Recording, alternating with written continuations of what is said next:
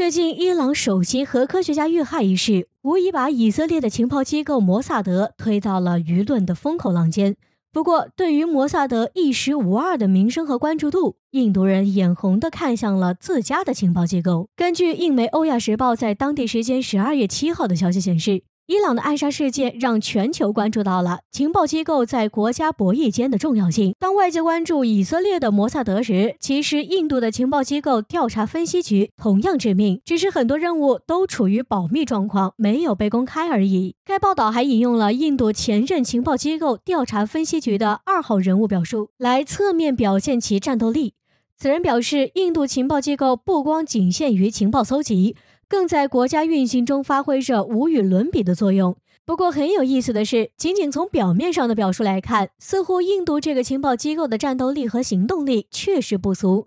然而真实暴露在外界视野中的战绩情况却显得实在丢人。时间推移到2008年11月26号，当时有10多名武装分子携带 AK-47和一批手榴弹，一路顺畅地潜伏到了印度的金融中心孟买实施攻击。先不论如何携带武器进入这样一座重要城市，光是双方交火就是个诡异的局面。就这么10多个人，10多个仅仅是被外部势力挑唆的边境村民，带着被交付的武器装备，凭着一股对新德里的不满情绪，硬是和警方以及来救场的印度特种部队打得难解难分，真不知道到底谁才是村民。最终此次袭击事故造成了近200人的直接死亡，近1000人受伤，整个事件持续了60个小时。就这样一个事件，印度所谓同样致命的情报机构在其中做了什么虽然不得而知，但是肯定的是，这些行为没有起到丝毫作用，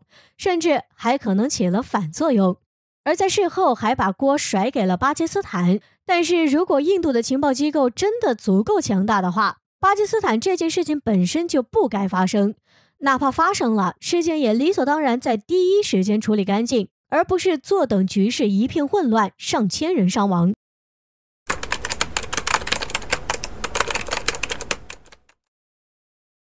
在五角大楼大换血中幸存的4星上将，为何笃定中国会在与美可能的冲突中落败？是否甘负麦克阿瑟后尘？敬请关注本期节目，了解详情。五角大楼正在经历一场无声的换血洗礼。马克·米利这位美军4星上将，自从2019年7月被任命为美军将军、参谋长主席以来，米利就稳坐参谋长主席一职，连这次的大换血也未能对他造成分毫影响。这是怎么做到的？就任时，美利就曾对商业内幕表示，他认为在未来50年至100年的时间里，中国将是美国的主要挑战者。中国在全球竞争的影响力已经广布于整个地球，中国正在极其迅速地提升自己的军事实力。而这种话，他一说就说到了2020年12月8号。《华尔街日报》8号报道，米利7号接受采访时称，中国正在朝着超越美国的方向发展。他表示，中国寻求在2035年之前将军事能力提升到与美军相当水平，并争取在2060年之前达到在可能的冲突中战胜美国的水平。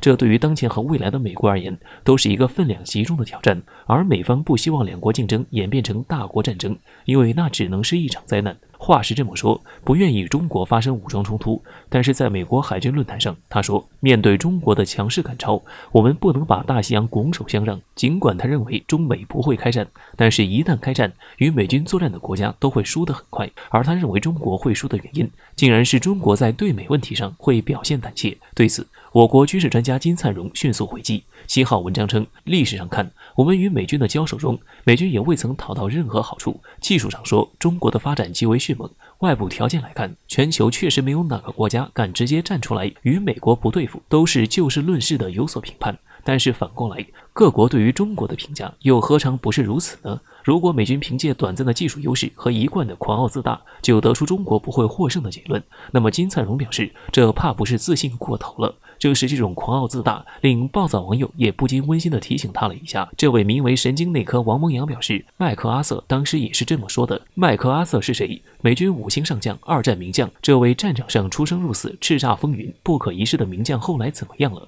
在韩战中与中国交战后，遭遇了生平中罕见的惨败、连败，随后就退役了。那么这位美军4星上将，是否为了美国愿意以身试责，甘负麦克阿瑟后尘呢？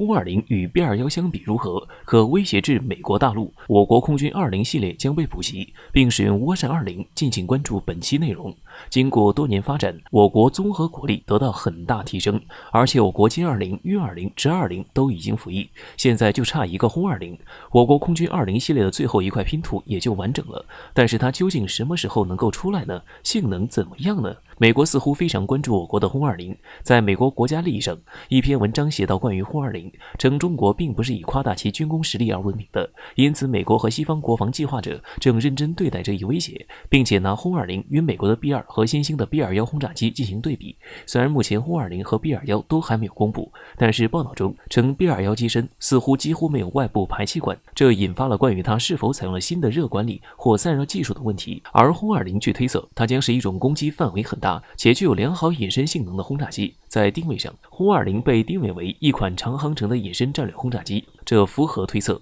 那么美国作为公认的世界军事强国，为什么会这么紧张呢？美国的轰炸机在世界来说同样位于前列。其实隐身轰炸机是作为一个国家的超级杀手锏，一旦研制成功，这种轰炸机就可以在敌人完全察觉不到的位置进行核打击，这对于某些国家来说将是一个威慑。就像前文所说，不仅补上了我国空军20系列的最后一块，而且对于我国海空3位一体的核打击能力来说，也是一个重要的补充。看看最近美国的侦察机、战斗机还有轰炸机到处肆无忌惮的耀武扬威，甚至还跑到了我国边境。大家想想，如果轰20研制成功，那么美国的飞机还敢这样到处乱晃吗？不怕被突然炸一波，那美国倒是可以试一试。而且据军事专家分析，轰20的航程很可能已经达到1万公里以上，并且最大的载弹量可以达到20吨。也就是说，很可能在美国不注意的时候，轰20就到美国本土大陆炸一波了。而且近日公布的一张2020年中国大国工匠的榜单揭露了一个隐藏的大宝藏。大家可以看到，在图中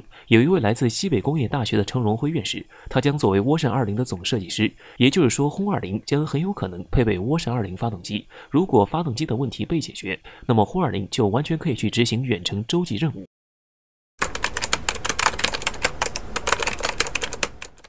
伊朗这一举动为何说是对美国一个天大的讽刺？这曾是美国亲手送上门的大礼。敬请关注本节目了解详情。自伊朗核工程科学家遇刺身亡以来，中东的形势骤然紧张。虽然伊朗方面还没有明确的报复目标，但和以色列及美国擦枪走火的可能性急剧上升。为此，驻中东美军的基地纷纷加强了守备力量和预警等级。但美军原计划中的撤离伊拉克和阿富汗的行动还在断断续续的进行中，导致了中东美军很多基地防卫力量和装备不增反减。而伊朗方面除派出地面情报人员外，还开始采用无人机进行远距离侦察行动。伊朗新闻社塔斯尼姆报道说，伊朗伊斯兰革命卫队使用了沙海的171战术无人机，袭击了位于伊拉克的一处武装组织的设施。而在袭击过程中，伊朗军方还秀了一把自己的无人机的隐身能力，大摇大摆地从2个美军基地的上空飞过，顺便侦察了一下美军基地。据伊朗新闻社塔斯尼姆报道，伊朗革命卫队的沙海的171隐形无人机经常被用来对叙利亚的伊斯兰国武装分子发动袭击。2011年，伊朗军队使用电子战设备，成功完好地迫降了一架美国越境侦察的 RQ-170隐形无人机。对于美国人送上的这份大礼，伊朗仅用数年时间便仿制了完整的版本，而且这可不是徒具其型的玩具，而是具备隐身和攻击能力的强有力武器。要知道，在这架无人机被俘前，外界甚至还不知道美军装备序列中有 RQ-170这个型号。直至今日，美国都很少提及此无人机的任何消息。对于习惯吹垒自己的武器的美军而言，一款保密的武器有多重要不言而喻。但很可惜，如今这款武器出现在了对面，可以说是一个天大的讽刺。采用了隐身设计的沙海的171无人机，在大多数防空雷达上的回波都很小，绝大多数雷达会将其作为一只飞鸟或者杂波过滤掉。伊朗媒体称，很明显，美国的防空系统甚至无法检测到这种无人机，